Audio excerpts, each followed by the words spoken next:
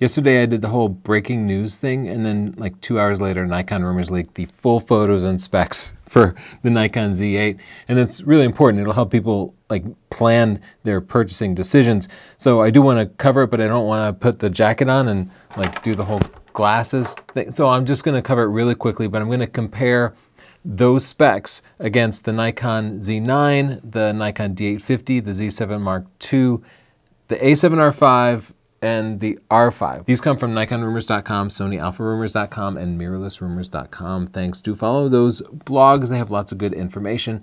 And of course, thanks to our sponsor, Adorama. You can visit sdp.io/Adorama. When you buy camera gear, please support a member of the actual community, not just some big box store. Go to sdp.io/Adorama. And not only are you keeping a camera store thriving, but you're helping to support us and unbiased reviews. So thank you very much. First, here is a photo of the Nikon Z8, and I'm very happy to see this photo because my worst fears were that they were going to put it in the Nikon Z7 II body, which were what the rumors are, but this is actually a bit of a sturdier body.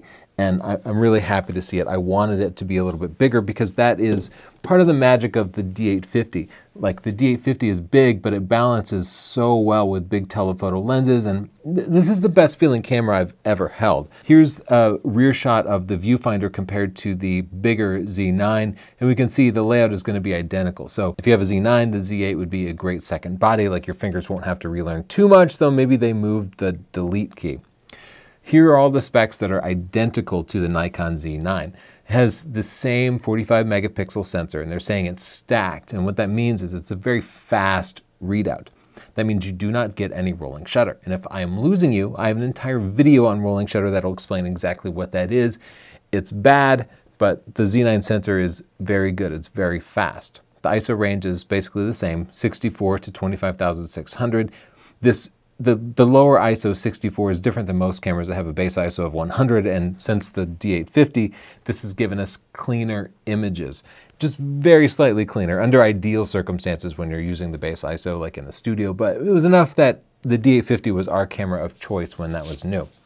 It'll shoot 20 frames per second RAW or 120 frames per second JPEG. And those can be silent because this is all with an electronic shutter. And that means it's better than most of the competition. I'll compare it side by side in a second. And it's better really than anything except the Sony Alpha 1, which can do 50 megapixels at 30 frames per second RAW. It has no mechanical shutter, which is a letdown to me. I was hoping they would give it a mechanical shutter because I shoot in a studio with strobes often, and I like to use the fastest possible shutter speed that helps me kill the ambient light. It just gives you better control over the light. It means you can shoot outside in brighter conditions with faster apertures before you have to switch to high-speed sync, and high-speed sync kills your batteries faster. So something like the Sony Alpha 1 has a sync speed of 1/400th of a second. The Z9 and probably the Z8 will have a sync speed of 1/200th of a second, which is actually very kind of slow and primitive. The maximum shutter speed is 1/32,000th of a second, which is outrageously fast. You'll probably never need that. It would take crazy amounts of light to possibly illuminate a subject very well. And it has 493 autofocus points, which is the same as the Z9. It just means there's full coverage of autofocus points all around it. Like the Z9, it shoots at 8K, 60 frames per second. And because there's no asterisk next to that, it's not saying there's an improvement. I suspect it's also limited to Nikon's version of the RAW files, which means it will take some special processing, or you have to use, I think it's DaVinci Resolve that supports it. And I recall my Final Cut does not support it. Videos like this, nobody cares if it's in 8K. In fact, nobody cares if it's in 4K. HD is just fine. But I would like to use 8K 60 for wildlife video, because here you end up doing a lot of cropping and it can be difficult to track a moving subject around the frame. So being able to like crop even to HD or vertical and then reframe as a subject moves around is really powerful for wildlife video specifically. The tilt screen, it seems exactly the same as the Z9, 3.2 inches, and the electronic viewfinder is the same. And that's another big disappointment because some of the rumors had said it was going to have a 9 million dot viewfinder, which is what the competition has, like the A1, the A7R5. The viewfinder is pretty low res at 3.69 M dots. And does that matter? It doesn't matter to everybody. It doesn't matter to me when I'm taking portraits or travel or landscapes. But when I've been using the Z9 to shoot eagles, and Osprey. And when you're looking at a small subject, it starts to look really pixelated. And for me, wildlife photography is about the enjoyment of the overall experience. And my favorite camera is still the D850 because it has an optical viewfinder, perfect. But short of that, for mirrorless cameras, something like the A1 has almost 3 times the resolution, and it ends up looking much sharper, and it is a much more enjoyable experience for small subjects in the screen. Here's everything that is different between the Z8 and the Z9. First, the size. You can see the Z9 is pretty hulking, and the Z8 is significantly smaller. Also, the Z8 has a CF Express Type B card and an SD card, so they're asymmetrical cards, whereas the Z9 has 2 CF Express Type B cards. What this means is that on the Z9, you can shoot RAW to both cards, and there's not going to be any difference in performance over shooting just to one card. If you shoot RAW to both cards in the Nikon Z8, the slower SD card will become the bottleneck, and that means your buffer will fill up faster and you're shooting action. You will have to wait longer for it to unload before you can begin to reshoot, and that's going to be important to sports and wildlife photographers. What I do to address this is I shoot RAW to the CF Express card, I shoot JPEG to the SD card because the JPEGs are smaller and thus they're less likely to bottleneck, and that's a decent compromise, but it's not a complete backup. If you lose your CF Express Type B card, you can't pull a full quality backup from the SD card. But usually the JPEGs are fine, except in the case of wildlife again. So the Z9 is still going to be a superior wildlife camera because you will not be bottlenecked on the SD card, but the weight differences for the Z8 might make up for that because it seems like it's going to be less than 1 kilogram, so it's going to be significantly lighter. And I never liked traveling with the Z9. It not only did the big format not fit in my bag properly, but it was heavy to carry around. I don't like to have a vertical grip camera on a strap. The price actually higher than I hoped. They're saying it's going to be 4,600 euro or about $5,000. And that's more than the competition. The price is so close to the Z9, it's almost like they're just re-releasing the Z9. I was hoping there were going to be some more improvements, and maybe there will be, and we just don't know them yet. But it seems like Nikon is just basically saying, here's the same camera again.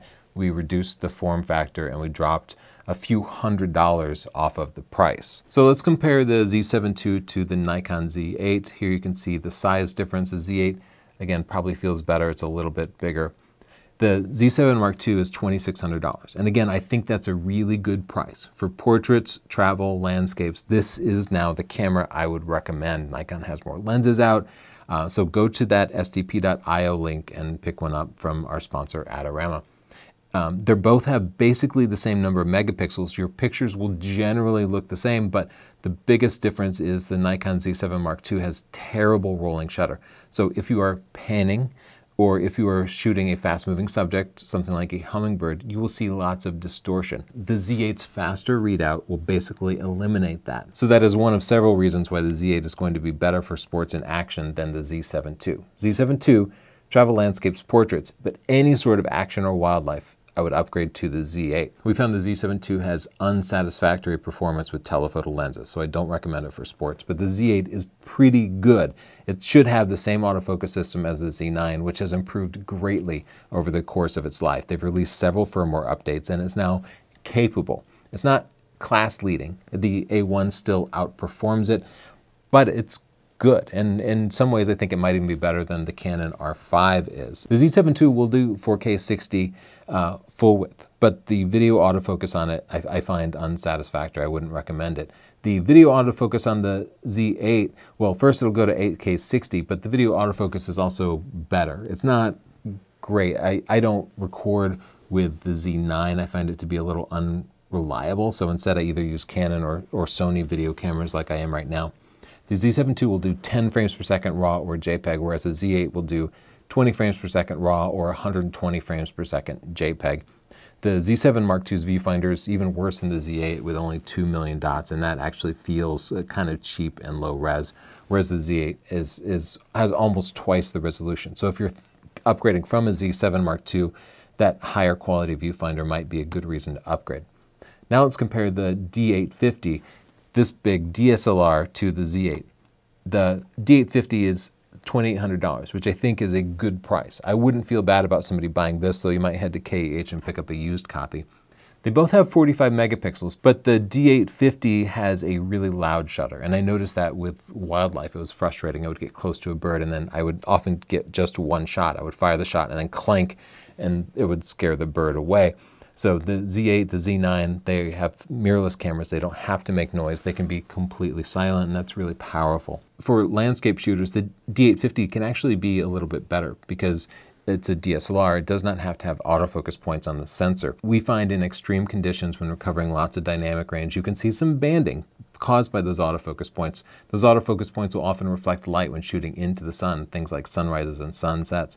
And for those reasons, the D850, despite its bulk, is still really the best choice for image quality. It has the best image quality in the world because it's a DSLR and it has off-sensor autofocus points. The D850 has amazing 3D tracking that we absolutely loved, but the Z8 has subject tracking. So the Z8 can find the eye and focus on it, whereas with the D850, you'd have to put the autofocus point on the person's eye and then you could recompose with 3D tracking.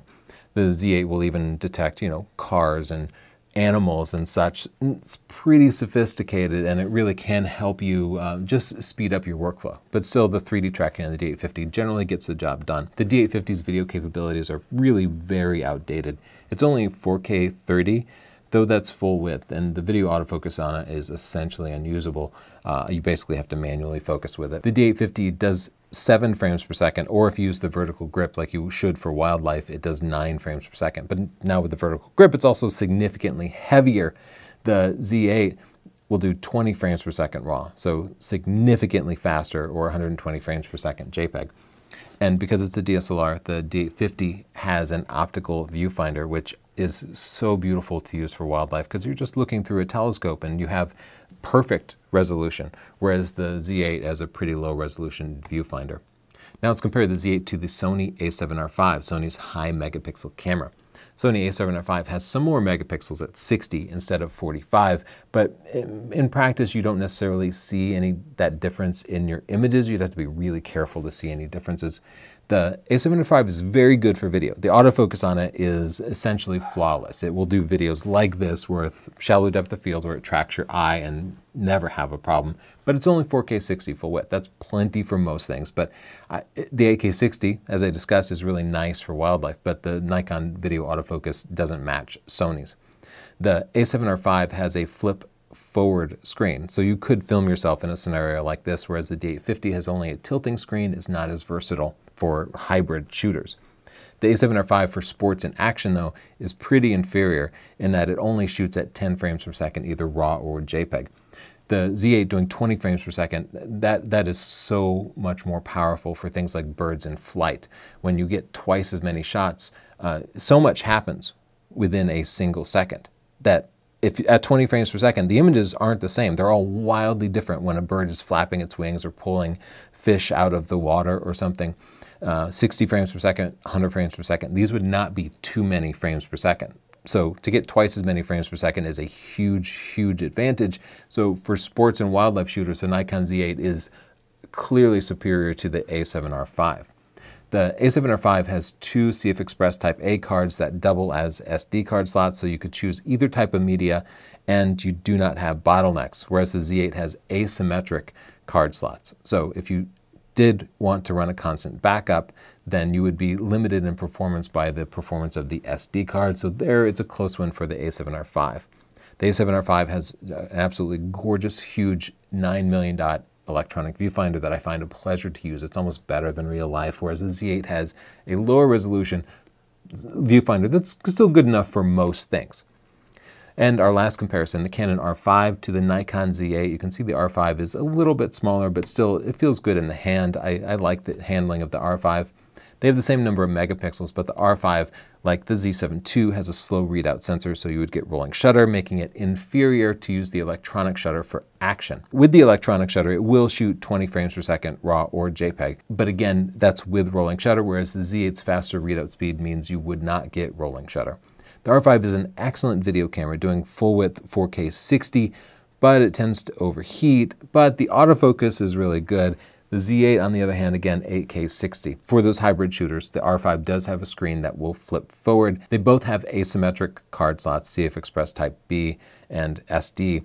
But the R5 has a higher resolution viewfinder, not as good as the Sony a7R V, but better than the Nikon Z8.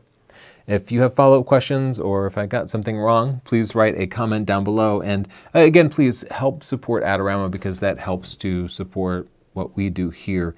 You know, we're just a mom and pop shop. So anytime you're buying any sort of camera gear or that new Mavic, head to sdp.io/Adorama and that lets them know that you heard about it from us. Thanks and bye.